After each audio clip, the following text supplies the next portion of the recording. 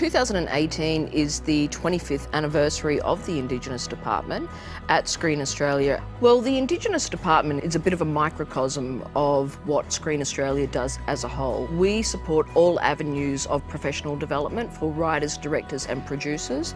We fund development and production of feature films, TV drama, documentaries, factual series, short films, multi-platform, you name it, we do it. We try to see and gauge where there might be a gap in the sector for Indigenous people, where we need more filmmakers, and we will often target and create initiatives around that. Wal Saunders was the first head of the branch, and he started in 1993.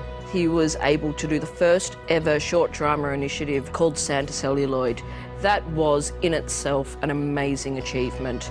Never before had 8 Indigenous writer-directors and producers come together to workshop really beautiful short films, and were able to partner with SBSI and make that very first short film initiative. Darlene Johnson, Warwick Thornton, Richard Franklin, there were some amazing names that came out of that first initiative, and that was a catalyst for so many other creatives and certainly set up the next 25 years of filmmaking.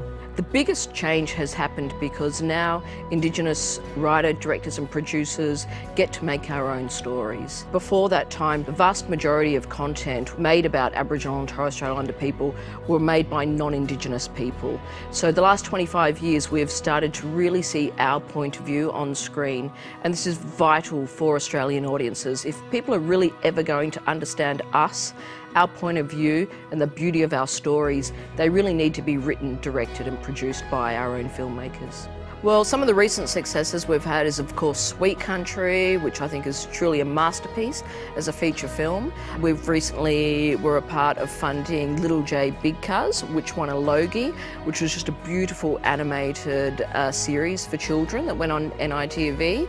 Mystery Road, our TV drama series, was a standout hit on the ABC. The success of Indigenous storytellers, I think, is just going to continue to grow and grow significantly over the next 25 years.